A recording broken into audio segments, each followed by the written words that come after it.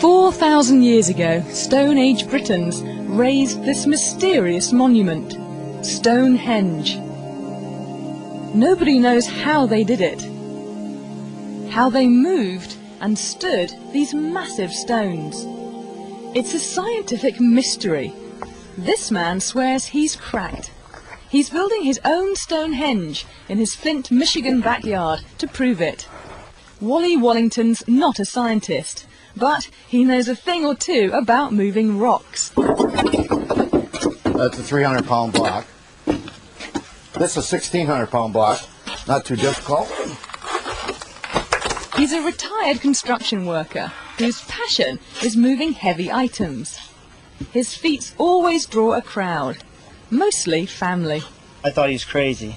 Who cares about moving blocks around? But then when you look at the magnitude of the weights that he's moving around, it is really impressive, and he's not using any equipment or anything. In playing with blocks, Wally thinks he's discovered how Stonehenge was moved. This is my first Stonehenge arch I permanently put in place. It's 3 blocks, they weigh over a ton each. It's all based on a very simple technique.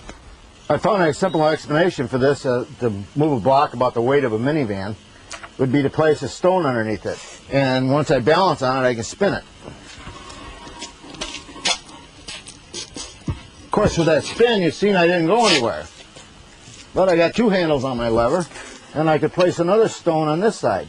Now, every time I spin a half rotation on each stone, I move the block horizontally, the distance between the stones. With my own output, I could move a 1-ton block 300 feet per hour. Using this technique, he's moved everything from 1-ton blocks to buildings. He moved up to a pole barn at one point, a 30 by 40 pole barn that he moved 300 feet for me, and it was more or less, you know, what else can we move? And he looked at me and says, hey, can we move your barn? And I said, sure, let's, you know. Next thing you know, it was 300 feet in the other direction onto another piece of property.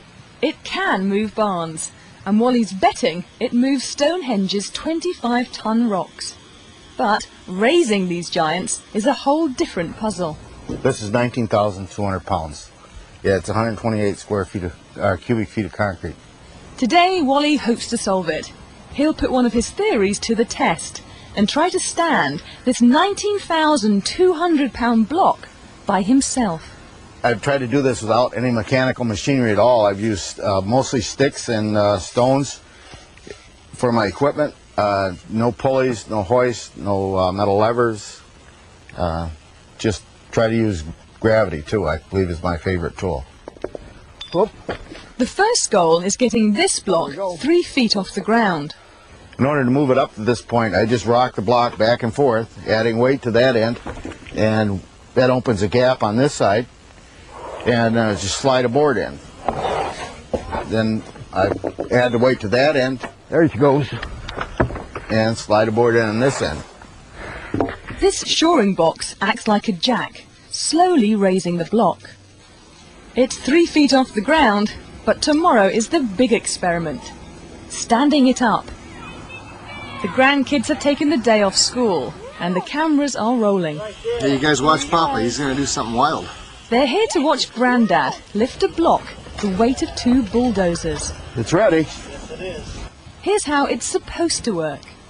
The first thing I'm going to do here is release this temporary shoring I have set, and come over here, release some of my counterweights, and that's going to put the entire weight of the block on this rope. So then I'm going to release the rope, come back in, and the rope's going to be my brake. I'm going to guide it into the pit. The easiest way I can explain this is this is just a big teeter-totter, and I got the big kid on that end, and he's going to go down, this end's going up. He believes in his technique, but he's had some setbacks in the past. One day I got thrown over top of a block, and a couple times I had the blocks roll off the top and almost land on my feet. One time I knocked myself out cold on the concrete. And so it's been challenging. Okay. Everybody ready? Yes!